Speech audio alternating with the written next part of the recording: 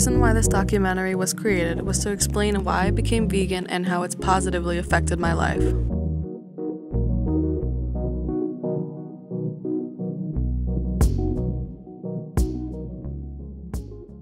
When Melanie was a child, her typical diet consisted of chicken nuggets, French fries, and mashed potatoes. She also enjoyed mac and cheese and dinner rolls with butter. So I was constantly eating McDonald's or some unnatural amount of French fries, even Johnson's popcorn when I was really young, and it was very clearly unhealthy.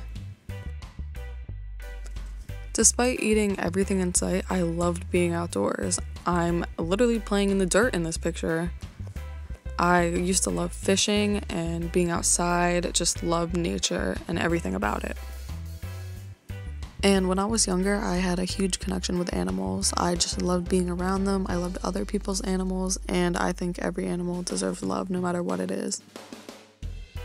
So going vegan was actually entirely my mom's idea. She purchased this extremely nice blender, and we just kind of kicked it off from there. We started eating like a lot more fruits, a lot more vegetables, and everything was just really good from there.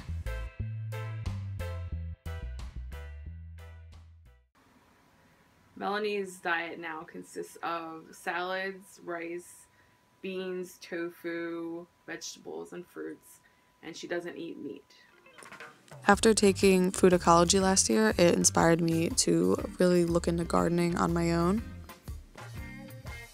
My friend Gab Lemons and I, we took this class basically as a joke, but we actually had a ton of fun. We grew all these plants, but in the end, the carrots were the only thing that grew. So we were carrot farmers, and we had a ton of fun, and it was super inspiring.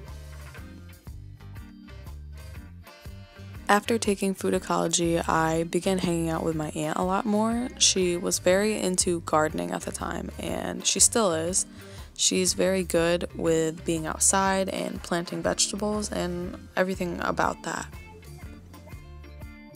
Every plant pictured has actually been planted by my aunt. She is a very inspiring woman who works super hard for herself, and I've actually had the chance to work really hard with her and learn a little bit more about gardening, and I think there's a really close tie between gardening and veganism.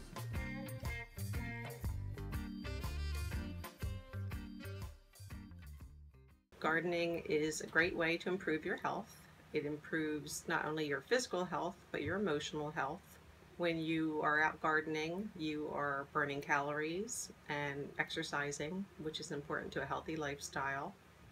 As far as your emotional health, getting outside increases your exposure to sunlight, which improves not only your mental outlook, but increases vitamin D in your body, which is important for your health. I would encourage anyone who wants to improve their health to start gardening.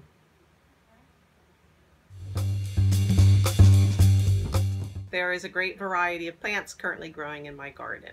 Some of my favorites are tomatoes such as Rapunzel tomatoes, which are a type of cherry tomato. We have a variety of peppers, kale. It's fun to grow things that you've never tried before. There's just so many plants that you can grow, and the fun thing is if you grow something and it doesn't turn out well, you can always try something else the next year.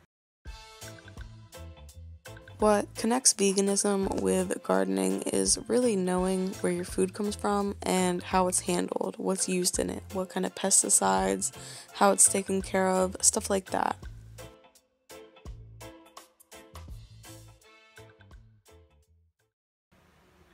The benefits of growing your own vegetables versus buying in the store are that when you do that, you know that what you're eating is healthy.